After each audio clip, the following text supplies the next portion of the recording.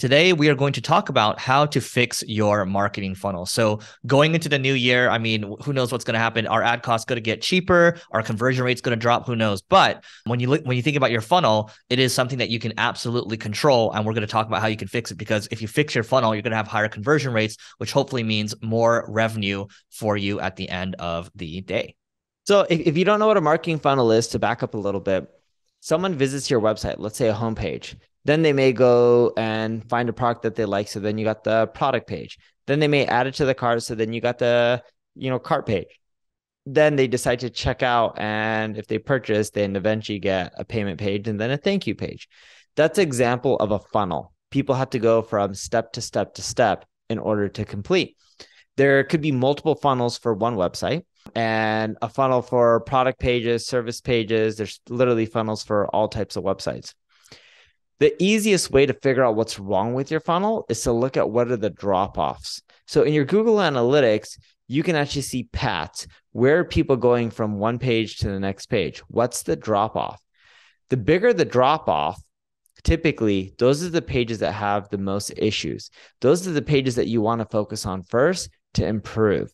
And what you can do is you can run qualitative surveys on those pages to try to figure out what objections people have, what issues they have on why they're not converting. If you then take that data, run A/B tests through Google Optimize or any tool you want, and tweak your copy, tweak your images, answer the objections that people had, what you should see over time is you should see the drop-off rates decreasing and more people completing the overall funnel. Now, there's a big mistake that companies make when they try to improve their funnel. They optimize for reducing the drop-off for each rate, and that's their end metric. That shouldn't be your end metric. The real metric that you should track success is conversions. So even if the drop-off decreases, but it doesn't cause more conversions, it doesn't matter. You need actually, yes, you ideally want the drop-off to decrease, but at the same time, the end result of getting more conversions also needs to increase, because if you don't see an increase there, your efforts are being wasted. That's why you need an A/B test and also focus on how many conversion points you're getting at the end. Yep. I'm going to use a real life example in this case for YouTube. And so the marketing funnel for YouTube, in this case, it's actually just more views, right? At the end of the day, it's sure you can talk about click-through rate, you can talk about AVD, which is average view duration, but what really matters is, am I getting more views for the video? And so this is a very simple way of fixing a marketing funnel here, because it's just like, are people seeing the video, and then are they actually clicking through, and are they viewing, right? So very simplified marketing funnel here. And so what we do for marketing school is we run A/B tests on the thumbnail through a tool called TubeBuddy. And TubeBuddy allows us to run A/B tests here. And the beauty of that is that, for example, in some cases, we'll test like an image of Neil and I combined, and then like with an image of a Tesla, because we're talking about Tesla, right? And then we might show like just a Tesla, like we'll show the car in one, and we'll show maybe the logo in the other one. And then one might perform 2x better or something like that. And then, test gets statistical significance, and then it automatically just switches to that one, right? And so that's an example of testing our marketing funnel. I think too many of us, we kind of take things at face value, and then we do one title, one thumbnail, and we're done. But when you take it to the extreme and you look at like a Mr. Beast, for example, he'll make like 5 or 6 thumbnails, and he'll spend like, hundreds of thousands of dollars just testing the hell out of this stuff. And that's all to just get more views, get a higher click-through rate at the end of the day. Because let's say you're getting 10 million impressions on a video. If you're getting a 10% click-through rate, well, then at the end of the day, you're getting 1 million views, right? If it's 5%, then you're getting 500K. And so this is like, we're talking high level here, but this also applies to your business, right? And so whether you look at a form, you could be running a Typeform. Typeform does a good job of showing you where drop-off is.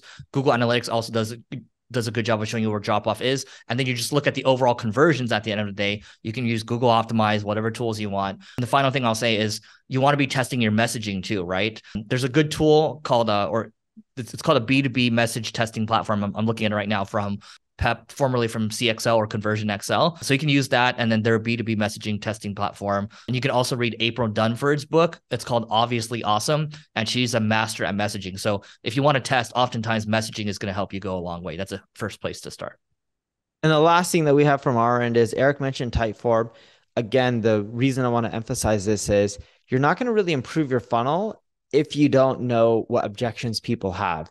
And you're not going to get that by just looking at the numbers like on Google Analytics. Yes, Google Analytics will tell you what pages people have issues on because you can see the drop off, but you need to ask them, whether it's picking up the phone or emailing them or running a survey like Typeform or anything like that. Getting feedback is a key to improving, because then you'll have a list of objections that you need to answer within your copy, within your product page, your checkout page, whatever it may be. Some objections could be like, what about, but wasn't sure, and there was no 30-day money back guarantee or free return policy. So these are all objections that people may tell you. And if you get enough people saying it, those are the objections that you should focus on first, answering throughout your funnel. And that's when you really see major lifts. Here's a question, Neil. I've used a lot of these tools in the past that will record, and then you can see what people are doing on the site, right? From personal experience, that hasn't really moved the needle for me. What about you?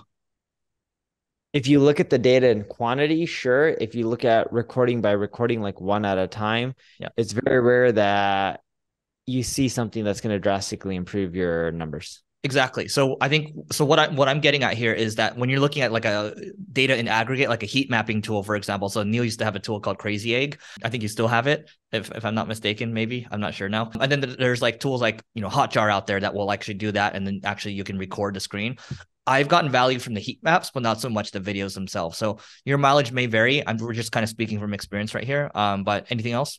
The videos, the best purpose for them is actually support. So imagine someone complaining that they're having issues. You can then go watch their video recording to see where they're stuck and if you have bugs, and to fix it. That's where the recordings are the most helpful. From a marketing standpoint, not as much, but from support and customer experience perspective, it helps a lot. Cool. So that is it for today. Next event where you want to come hang out with Neil and I, this is happening in 10 days. So you can still register. We might be full by this time because as of this recording, we're actually looking pretty good. So levelingup.com/founders. If you want to come hang out with Neil and I in Miami, February 12th to the 14th, we can watch the Super Bowl together. We can, hang out. I think we're going to go play we're going to do some activities together as well. So that is it for today.